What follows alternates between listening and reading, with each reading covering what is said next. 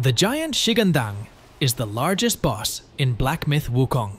Its presence is cleverly obscured, both by the intricate environment and the necessity of collecting several hidden items from previous chapters. The Giant Shigandang only spawns in Chapter 6 if you have collected the 4 Skanda items in the first 4 chapters. In order to keep things spoiler-free, I won't say more about the Skanda items right now, but if you want to find out how to collect and use the Skandas, check out my link in the description below. This colossal foe cannot be tackled in a traditional manner due to its immense size. Instead, you'll need to position yourself at the edge of its arm's reach, skillfully dodging its shockwave attacks. Wait for the opportune moment when it rests its arm on the ground, allowing you to rush in. When that chance arises, focus your most powerful attacks on the blue crystals adorning its arms. Shattering these crystals inflicts massive damage. Repeat this strategy, and you'll see the Giant Shigandang fall in no time. Don't forget to like, comment, and subscribe for more content on Black Myth WuKong and other exciting games.